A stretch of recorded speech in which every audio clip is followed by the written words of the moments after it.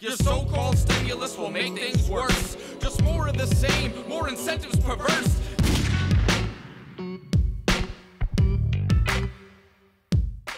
It is a challenge for this theory to explain why entrepreneurs are fooled, because they're good at foreseeing what's going to be demanded by consumers, what can be produced profitably. So to explain a systematic error by investors, we have to, I think, refer to something common across the economy, namely monetary policy and distortions of interest rates. Real savings come first if you want to invest. The market coordinates time with interest. But that just pushes it back a step. Why are they fooled by the lowering of the interest rate? In a world where everybody had perfect foresight, you wouldn't see these kind of mistakes being made. But in a world where people rely on the price system to steer their activities, a false interest rate can have real effects. That new money is confused for real loanable funds, but it's just inflation that's driving the ones. Now, if it were always the case that when the interest rate went down, it was a trap, you would think entrepreneurs would learn that. And so they wouldn't respond. They would just say, oh, it's cheap credit, it's not going to last, there's no sense making any investments that are going to last any longer than the typical cheap credit period. So it can't be the case that this scenario explains all movements in the interest rate or all movements in the economy as a whole.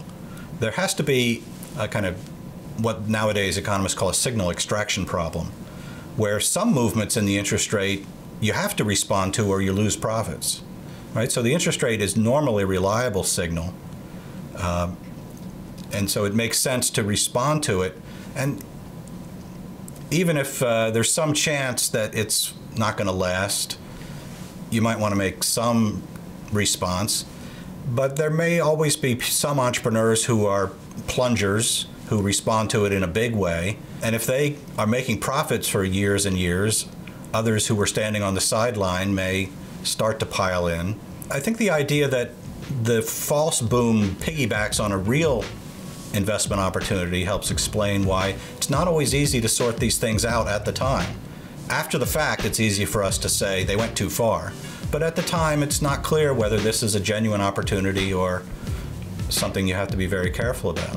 Whether it's the late 20s or 2005, booming bad investments seems like they'd thrive. I do think that the collapse of 2007, 2008 does fit the scenario pretty well, the Austrian theory pretty well. But I don't think every aggregate fluctuation in the economy does. There is a danger that once you have a business cycle theory, you'll see, which spells out a certain scenario for how the cycle proceeds, that you'll want to apply that to every fluctuation in the economy.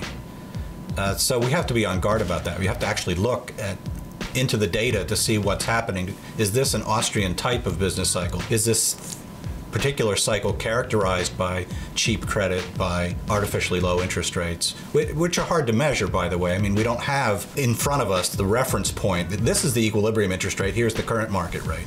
And we have to try to infer what the equilibrium would have been. In a sense, it would make this theory nonsense if it were always the case that every movement in interest rates were a cheap credit boom, because then it shouldn't fool anybody. For the theory to make sense, there have to be fluctuations in the economy that are not following that scenario, but are following some other scenario. You must save to invest. Don't use the printing press, or a bus will surely follow, an economy depressed. In the background of Hayek's theory of the business cycle is a implied theory, he wasn't really very explicit about it, of normal growth in the economy.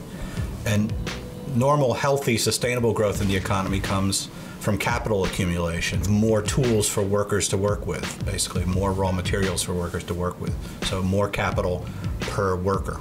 Prosperity comes from those things, from people deferring consumption and allocating resources to uses that will produce more stuff later on. And when later on arrives, now we're better off. I'm done, that's a wrap. We've been going back and forth for a century. I want to steer markets. I want them set free. There's a boom and bust cycle and good reason to fear it. Blame low interest rates. Nah, it's the animal spirits. They've been